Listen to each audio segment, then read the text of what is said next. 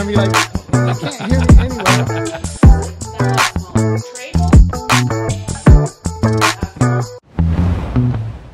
Jeremy Larkin here with the Larkin Group Home Selling Team. I've got the one and only, the illustrious, the one and only. It's the only Jessica Taggart Marone that I know.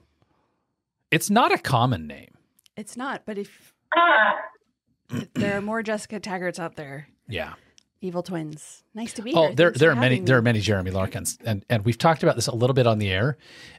In that, there is one in. It's not Dallas. I think it's the Woodlands, Texas, and every so often, or as some people say, often.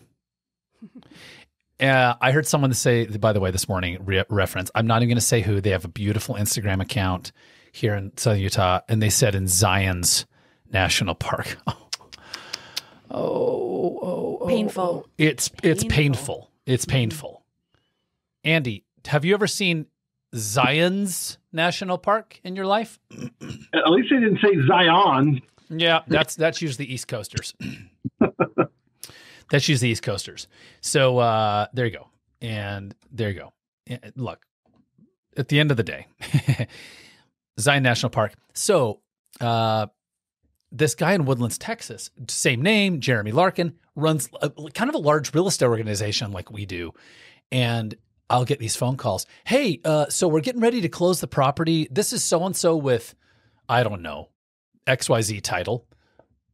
And I'm like, who? Yes, a property at 5433 Songbird Lane in Waco, Texas. And I'll be like, yeah. There you go. Actually, you're going to laugh, but this is a different Jeremy Larkin. Guys, good morning. This is the St. George Real Estate Morning Drive. I think it would be fun, Jessica Taggart Marone, to share with folks that St. George in the last 2 weeks was ranked 10th cleanest air in America. Congratulations, St. George. Yeah. I want to be the first to congratulate. But here's the funny part. Our friends in Salt Lake City, and we're going to talk today about what we call distinguished fine homes. We're going to talk about the luxury real estate market very specifically today and what's going on with expensive properties, distinctive properties. But our friends in Salt Lake City who often come here and purchase those properties, they were ranked 37th worst. I believe it. It's not that they were ranked 37th best. It was 37th worst compared to St. George at 10th best. And, you know, you have to realize, guys, that we posted something. I said yet another reason from I have this cool rooftop deck, mid-modern home in old downtown St. George. I was posting from the deck. The Red Hill is behind me. And I said, just another reason people are fleeing Salt Lake, at least for second homes. Mm-hmm. It's a reason money is flowing here that we're going to talk about because, you know, 10th best air is amazing, right? And I was involved in the Ironman event. I didn't race. I was involved volunteering in the Ironman event, and I talked to people. You know where so many people were from was actually Arizona. I thought that was interesting. That's surprising. You'd think that we're kind of quite a number, quite a number. So we're coming in from Arizona, but I talked to people. There was a fellow who came along at the race, and he was looking for instructions. So I was running the volunteers at transition 2. So they come off the bike, they go to run. And I high-fived Andy as he came off the bike, and he went to run. Just kidding. Andy wasn't in the race, but, you know. But you talk about sports often, right? I do, yes. So they came off. At the end, they came back to get their bikes, and there was confusion. And they said, I could see confusion. I came over, and he was from Mexico City. And I have a degree in Spanish interpretation translation. And so that was weird, that screen. So that was, so with this degree, I pulled out my diploma, Jessica. You're always packing. And I said, ¿Cómo está, sir? Jessica also speaks Spanish. I do. I have a degree in Spanish. Isn't that so fun? Plain Spanish. Isn't that funny? Isn't that so cool that we both do? Mm-hmm. I didn't say ¿Cómo está? But we chatted and we got him sorted out and we found the bags and we found the bicycles. Jessica Taggart Marone, welcome aboard. Thanks for having me today. Always a pleasure. Love having you in here. Fun to be here. One of the great realtors that I know, also one of the great realtors that I know. Realtor. Mm-hmm. And we're with the Larkin Group, powered by Place today. I've got my Place shirt. If you're not watching us, you can be watching us live on Facebook, facebook.com/St. George Experts. That is the Larkin Group. Or just, if you're on Facebook, just type in the Larkin Group and you'll find us, facebook.com/St. George Experts. And we'd love you to comment. You can ask questions. And then if you're not catching this show live, or if you're listening and you're like, I want to catch that after, I'm going to share today momentarily my screen as soon as I get to the right page. But what you can do is you can cruise on over. Do you remember the Yellow Pages ads? What they say? You could let your fingers do the walking. Mm-hmm. You can cruise on over to youtube.com/Go St. George TV, or just look up the Larkin Group on YouTube. And when you come in here, what you're going to find, look at this, full episodes. Jessica, look at you. There you are. You can see yourself on the screen. Oh, great. Full episodes, right? My favorite thing. Yeah, full episodes of the St. George Real Estate Morning Drive, the Cedar City Real Estate Morning Drive. And this is the fun part. We are getting gobs of traffic on our short form video. And most of it is coming straight here out of the show. And when I say gobs, I'm talking about like 4,000 and 5,000, 7,000, 9,000 views of some of these videos that are just a few weeks old. People like short form content. So I do want to encourage you, head on over to YouTube. Please, if you like it, follow, subscribe, share it with a friend. It's youtube.com/Go St. George TV, or just Google in YouTube. Google. It's the same thing. The Larkin Group on the YouTube, and we'd love to see you. So Jessica, I want to shift gears. All right. So you and I, Jessica has a little bit of an interesting background. And the background is, in addition to having a master's degree in education, she also has a master's degree in shopping. I'd like to say it's a PhD, but they don't have an actual PhD. But it's a great skill of mine. Which is why our affluent home buyers and sellers love working with her. They're like, this woman seems to know what she's talking about. All right. So she was a Nordstrom girl, and I mean more than a customer. What did you do at Nordstrom? I worked in several departments. I started out in women's active, and then I managed men's shoes for many years, which I never thought I would enjoy a department that I could not benefit from as much as I did, but I loved men's shoes. So fun. But were you single at some of this time? Yes. You could have benefited greatly from men's shoes. I may have picked up a date or two, but it was just fun to enjoy. I just enjoyed the buyers and my team from Seattle, Portland. Seattle is the HQ of Nordstrom, correct? I think it is. I went to the Nordstrom rack in Seattle. Ginormous. Andy, I was on a business trip to Seattle. Now, you don't strike me as a shopper, my friend. I don't think you care. Not too much, no. Okay, I can be a shopper. I'm a bargain shopper. This is not a joke. Me photos, by the way. She and I are sending photos. I'm like, what do you think? What do you think? What do you think? Andy, I literally had to I physically sat on my suitcase to close it. And the only thing I couldn't get out of there without was a suit. I bought a suit at Nordstrom Rack on that trip from the flagship Nordstrom Rack downtown. And here's the interesting part about Seattle, Jessica, is that Nordstrom Rack was on one side of the road and people doing fentanyl were on the other side of the road. Mm-hmm. So I think that's right. That's another conversation. And this is actually not a joke. I'm talking eye level, like, oh, hey, they're on the other side of the street. Right. But I couldn't fit the suit in my bag, so I took it in the plastic Nordstrom Rack. Okay, but let's come back. I'm setting this up for a reason as we talk about the luxury housing market and the affluent buyers and sellers. You know, when you're working in a true classic Nordstrom store, not the rack, the real Nordstrom store, pretty high ticket items. Mm-hmm. Tell me about, because I want to make some correlations to the housing market. Tell me who the people are that came in and said, we want you to do personal shopping with us and walk us through and help us pick things out. What is the mindset there? So besides we like nice things. Sure. Some of my personal shopping clients, their mindset was that time is money. So they were happy to pay. And of course, my services were not extra, right? That's just a service that we provide, right? Or they provide at Nordstrom and many other stores. But their time is precious and valuable. And so they would rather have someone else do that service for them to leverage themselves. And so, yeah, it wasn't just men's shoes. I was picking out Christmas gifts for family members. And Andy, tell me we couldn't use that, my friend.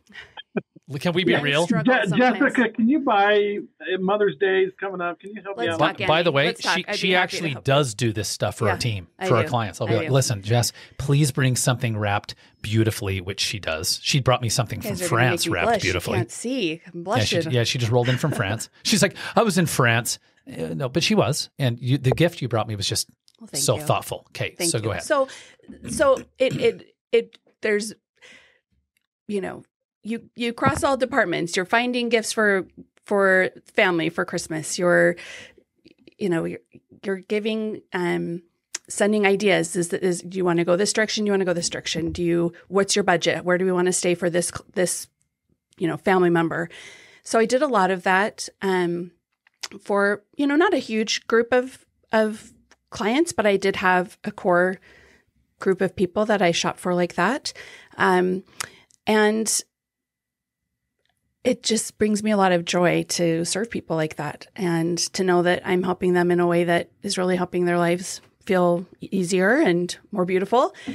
And the mentality that you asked about with those people are about the experience, right? And I love a good bargain. I don't want anyone to think I don't. But the idea of, do I personally want to go spend, if I need a pair of black pants, do I want to take forever finding the best deal, or do I want to find the ones that are going to be the best fit, the best, that I can wear longest, and just have it be easy for me? Or maybe I need to get them tailored. I'm going to go to a place like Nordstrom because I know they're going to take care of me. Correct. They're going to bring me, the salesperson is going to bring me not just pants from one department, but probably 4 that might be a fit for me. And then, there's tailoring services on site that I can have them do that. Oh, and by the way, if I'm thirsty, they're going to run and grab me a water from the e-bar or maybe a Diet Coke. So Always those sorts of a fresh levels DC. that's right. DC is my love language. So those elements that certain brands and stores have, that's what gives me a lot of joy to deliver to clients. Yeah. So I think this is interesting because not everybody is a shopper and not everybody is playing in the luxury real estate market, right? But from my experience, this is kind of fun. If you haven't stayed in a nice hotel in your life, you really should try it. The Hampton's fine. The beds are amazing. You can buy their beds. And totally fine. The Courtyard, it might be an upgrade over the Hampton, right? But it's been my experience. Now, listen, I'm not dropping $1,000 in a hotel room, Andy. I don't want you thinking getting the wrong idea. But one of the things I do when I travel for business, I was in New York City. In literally in Manhattan, Times Square, and Jessica was in France at the same time. Makes us look like we're highfalutin. But I was a real estate conference, and we actually heard from probably the number one luxury real estate broker in the world, Ryan Serhant. He's amazing. He's amazing. Mm-hmm. But one of the things that I do when I go on these trips is I try to stay somewhere nice and somewhere unique because I'm there. Has there ever been a time, as for our listeners out there, when you said, I actually am going to tell a story about this, but I know the conference hotel is $299 a night, geez, or $350 a night. But I heard that there was a Super 8 Suites that was in Queens, or it was over on the other side in New Jersey, that I could get for $99 a night. It's no big deal. I'll just take the train. I'll just take an Uber. And it turned into, now Andy's nodding, but I want you to insert your version of that story when you tried to save money, whatever that version of the story was. And the facepalm emoji was actually made for you. It was like, oh no, right? Yeah, right, Andy. We go to Dallas, Texas. I was actually reading through some old journals last night. Bless his heart. Yeah. He's not here to defend himself. Yeah. But we're going to talk about Jesse. Well, it was Jesse and Jeff. And our buddy Jeff Jensen. We go to Dallas, Texas for this Keller Williams convention in 2020. No joke. People came out of the convention in February So sick. I came super home sick. So sick from People that came home sick convention. with a fever. Feb 2020. Do the math. And so it was interesting that these guys said, we're going to stay at this place offsite. So they get a cheap hotel. And here's what's funny. I was actually going through some old journals for a reason last night. And when I went through them, I found the notes. February 2020, plane to Dallas. And it was, this is who's going, and this is what we're doing. They stay offsite. They stay in this crap hotel. They got there and they're like, this is about what we paid for. They had to rent a car. deal with the rental on the front end and the back end, pay the time to come and go. We would literally come out of our hotel room, like right at the conference, and just like walk across the plaza and go then in. They had to pay for parking, and then they had to be our personal chauffeurs because we'd be like, oh, you guys have got a car. You guys have got a car. So right? I'm sure they were really glad. So, okay, let's correlate this. Nordstrom shopper, you worked with the affluent. Let's talk luxury real estate market. Okay. And I want to watch. Andy, what do we got for time today? Oh, you got about 9 minutes left. Okay. There's a couple things I want to cover. All right. And one of them is some of the concerns, not concerns, but the things that that the affluent are thinking about. These, I want to walk through, Jessica, some of the top 10, I would call these top 10 luxury home selling concerns. So if you're listening and you own a property, by the way, St. George, Keller Williams, we're part of the Keller Williams luxury network. It's amazing. Literally, it's the largest luxury home selling network in the world. Current market trends. I'm just going to rattle these off. Okay. Current market trends, like understanding the latest trends in luxury real estate. You know, which are the features most sought after by buyers? Well, we just talked about this. The luxury home buyer is not the $450,000 townhome buyer. What would you say the biggest mindset difference is in those in someone trying to buy their first townhome versus someone purchasing $2.4 million in Entrada? What's the biggest mindset difference? Well, typically if someone's purchasing a home at $2.4 million, budget is not the main concern, correct? Mm-hmm. So it's more about the lifestyle that purchase is going to bring to them, as opposed to, is this going to fit my family? Of course, you have to fit your family when you're buying a home, but more it's about, does this evoke my personal style? Does this evoke the lifestyle that I want to live? What is the and experience what is like? The experience going to be like living in this neighborhood? It's more than a home, right? It's the lifestyle that you're going to benefit and enjoy by owning that home. So I think this is interesting, is understanding if you're a luxury home seller, understand the mindset of a luxury home buyer versus your $450 townhome buyer, which, by the way, we work with those people. Sure, They're love great. Love them. We just sold 30 townhomes for Sunwood Homes. They're thinking, but the payment's going to be $2,300 and I thought it was going to be $2,150. Right? They're thinking, what can I possibly afford? It's a very different mindset. Pricing strategies, number 2. I'm going to hit a couple today. Okay, great. Okay. Number 1 is market trends. The luxury seller wants to understand market trends. And we're going to talk more of that in future episodes. Number 2 is pricing strategies. What is the famous thing that sellers in every price point say, Jessica? I don't want to leave money on the table. I don't want to give my house away. Yeah. Of course. So and we don't want, no one wants to do that, no matter what price point they're at. Yeah, First. and the mindset of the affluent homeowner is, how do I price it competitively without undervaluing an asset that I own? Right. Okay. Number 3 is staging techniques, which you have a background in design. You do some amazing home staging for us, for our clients. Right.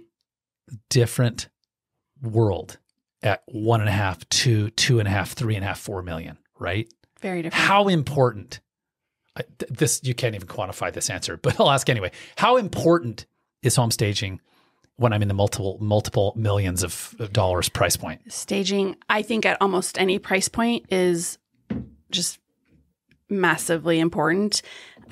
With staging properties that are that expensive, it helps evoke that idea of what your life can look like, in this home. We had a listing. It's been about 1.5 years that you took it. We just closed on it. Congratulations. I say we. It was not my listing, but it was, I was there rooting for you when it closed. But it was a beautiful home. Is a beautiful home, but quite dated. And we took the listing over and had it staged professionally. Put about $10,000 of staging into it. Right? Bingo. No kidding. By the way, after we took photos again, we had other agents calling and saying, "Oh my gosh, did you have the whole house painted? It looks so different." By changing items in the home. By changing furniture, bedding, configuration of, furniture. So it is powerful what staging can do to a listing to make it sell for faster timeline and for more money. And it's so interesting. We work with some great staging firms. So if you're someone thinking about putting your home on the market, You've got a valuable asset. Let's call it. Let's define it as $1 million plus. By the way, $1 million plus used to be like the high end. Right. Now $1 million plus is like starting luxury, right? Correct. We work with some great people. And just to give you an idea, because right today we have about 1,600 homes, 1,500 homes on the market, just overall in Greater St. George at every price point. And if I look at 1 million or higher, today we have 181 homes on the market. So 181 above $1 million. Uh-huh. Gosh. Okay. So it is becoming a little bit more of the norm. There are homes that I never would have thought would have sold for $1 million that are lovely homes, but that is now, I think, what we consider starting luxury here. But we have homes that are listed all the way up to 8 and 9 million right now in St. George. Yeah. Unbelievable. And listen, before we get out of here today, so I just want to recap. Jessica Taggart-Marone is with me here with the Larkin Group home selling team, KW Realty, and we're talking about affluent buyers and sellers. We're talking about Nordstrom. We're talking about shopping. We're talking about top kind of luxury selling concerns. And today we're only going to cover 3: current market trends, pricing strategies, and staging techniques. I think that it's important for us, and I think it's very important for us to talk about this is kind of fun. So let me edit this status. When we talk about, you said we've got homes at $8 and $9 million, right? Mm-hmm. Okay. So right now in Washington County, priced high to low. I should say, I should do that, price descending. I think this is kind of fascinating. Most expensive home. Do people want to see it? Do they want to know? Do you think they want to see it? My favorite home on the market? I mean, up, because I'm obsessed with one that. Okay. By the way, most expensive home right now on the market, $8.5 million. There's one that's listed for $589 on Magnolia Court. Okay. It's not our listing, sadly, but I was so excited to see. 5.89. This home. Yeah. I have no words. I have no words. So if you're out there looking, guys, by the way, this is live on Facebook. You can catch the show later on YouTube. This is fun. All right. This is a lot of fun. Oh. The interior was designed by one of my favorite design firms in Northern Salt Lake. Mm-hmm. Alice Lane. Look at that. And when you talk about luxury, we're talking about this home is large, but we're talking about little differences. I want to say it's just shy of 10,000 square feet. Andy, is that going to be enough for you? It's going to be a little tight. Andy, what we'd love to do is get you connected with one of our great lenders and get you pre-qualified today so you can make a winning offer. Okay. It would be silly not to, Andy. Look at the stone. Look at the stone. The design selections here are just... Wow. I literally, it's just takes away. Look at that tile work. By the way, in the future, I want to talk about. I want to talk about color trends. Yeah. In the high end, in all ends. Sure. Jessica and I shared. You don't have to have a 10,000 square foot home because to make it feel luxury, right? Right. Yeah. You can do a lot of these things in your home of 2,500 square feet. Truly. 1 minute. 1 minute. $5.9 million. Oh, right.